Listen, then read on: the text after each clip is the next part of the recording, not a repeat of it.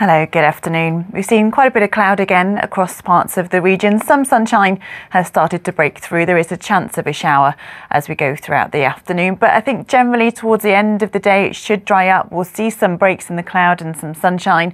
So quite warm in any sun today, highs of up to 21 degrees. Through this evening and overnight though, it will cloud over once again. There could be some low clouds, some coastal fog overnight. Quite a mild night as well. Lows are around 15 or 16 Celsius. So tomorrow it's going to be a cloudy start again for Saturday, but again we'll see some sunshine throughout the afternoon and again quite warm on Saturday with highs of up to around 21, possibly 22 degrees. And that's it for now. Back to you, Victoria.